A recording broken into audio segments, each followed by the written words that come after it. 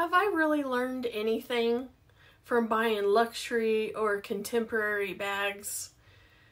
I think I've learned some. Stay tuned and see what lessons I have learned.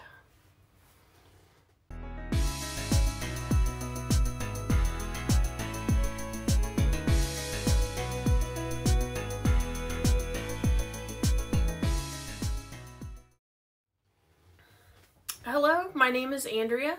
Welcome back to my channel, and thanks for joining me in the Babe Cave today. And this is a tag video that I was tagged probably a month ago and never have had a chance to film it. And thank you, Winnie LV, for tagging me in this video. And if you don't know her, go subscribe to her channel and I'll have her link down below. The creator of this tag was THECLOSETbyConnor, and I will link his video down below as well. The title is Luxury Lessons I Have Learned. Now I'm taking this as, contemporary or luxury designer brands, because that's what I have.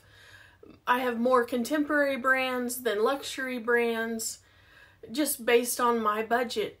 I try to be very mindful of price tags because I've always been the one that handles the books and the money, and I'm very good with my money. So what I know I need to learn is sometimes the contemporary brands like Dooney or Coach or Longchamp or all those contemporary brands sometimes will suffice instead of a luxury designer brand like Louis Vuitton or Fendi or Gucci. I've learned that I don't need to have the high dollar brands to make me happy.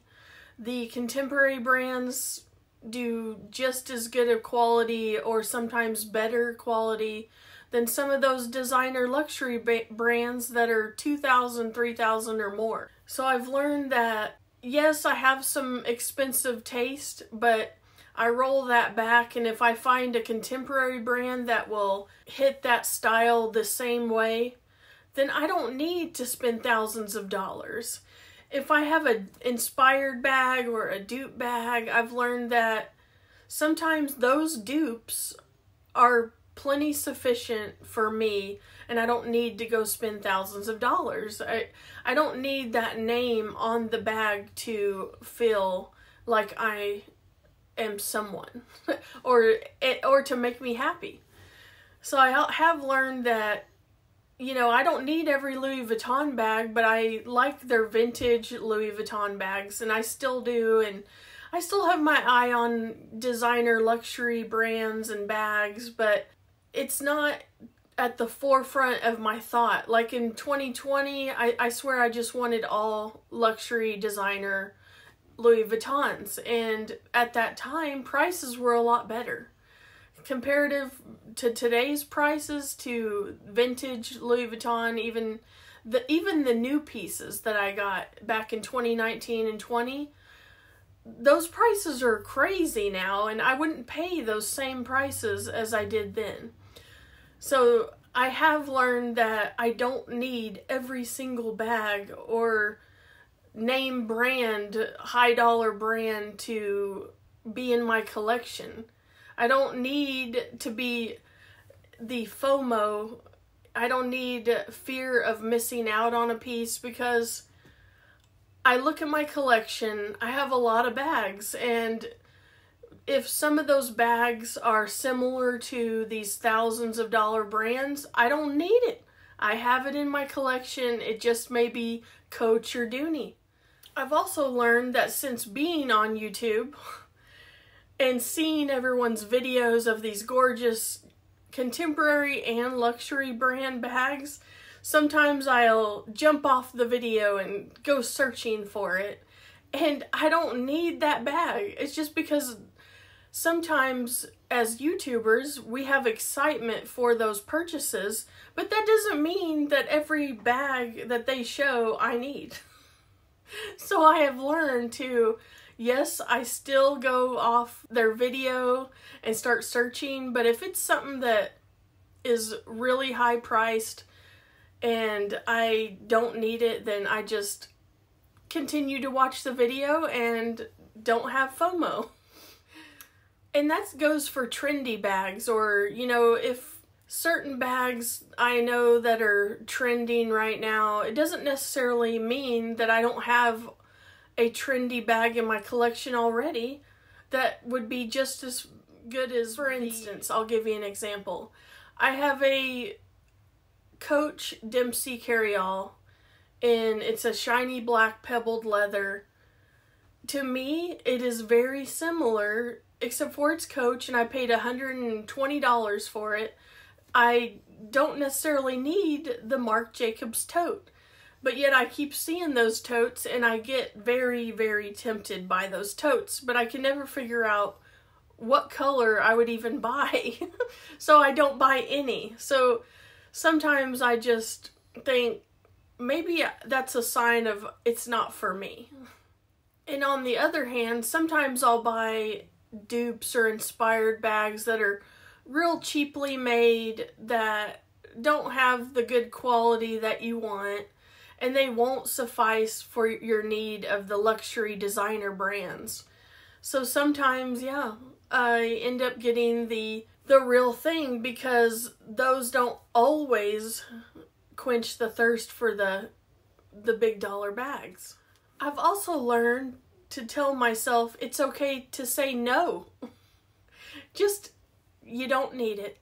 If you don't have it in the budget, or you think that it's going to take too long, or you got to put it on a credit card, and that's just not what you want to do, and you have other bills or other upcoming remodels or vacations that you could spend that money on, just say no. Another thing I've learned is that I don't need every single wallet, card holder, SLG, bag charm, even though they are really cute, or I love the style, or I love the leather that I see. I don't need them all. I have plenty of wallets to choose from, plenty of bag charms to choose from. I don't need those. So I really try to be mindful of those expensive SLGs especially. Now, if it's like $20, $30, I'm okay with getting those, but if we're talking high dollar Louis Vuitton or some kind of luxury brand, nah, I don't need those. I have my mini pochette, I have my key clay, I have those luxury brands in my collection, and I hardly switch out of my SLGs, so I don't really need any more of those. I've also learned that if I have liked a bag for a really long time, and I keep watching videos on a certain bag, and I keep looking for it, and if, say, it went on sale, that's the time that I would really consider to buy the bag. Because, you know, if you're just doing it on a whim and it's a high dollar item and you have to put it on the credit card, it's not going to be worth it in the end, and then you're going to have to pay it off. Another thing is, do your research. Research, research, research. As a real estate agent would tell you, location, location, location. Well, in this bag-loving, collecting universe that we live in, you need to research. That is the best advice that I could tell you, is because sometimes you'll find it on Bloomingdale's or Neiman Marcus, or, you know, different department stores sometimes have better sales than in Coach or Dooney. So sometimes you have to just research, or you will end up paying more, and I have done that. And I saw it, you know, later for much cheaper, and I was kicking myself. So typing in Google search for every option of that type of bag before you hit add to cart. So these are some of the things that I've learned in my journey, and You know, 20 years ago when I started really liking bags, I didn't even dip my toe into designer luxury bags. And now that I have, I am very mindful of what comes in when they're that price range. So just don't give into the hype all the time, because sometimes they're just not your style. They're just not what you need for your daily carry. So thank you for tagging me, Winnie BLV, and anybody else that wants to do this tag, feel free. She tagged a bunch of people in her description box. So I think I've learned a lot, but there's still more I gotta learn, more times I gotta tell myself no. But anyway, I appreciate you all watching, and if you don't mind, if you like this video, I usually talk about handbags and accessories with a little lifestyle thrown in, then please feel free to subscribe down below and hit the thumbs up for me, and hit the bell if you don't want to miss my videos. And until next time, I'll talk to you soon. Bye.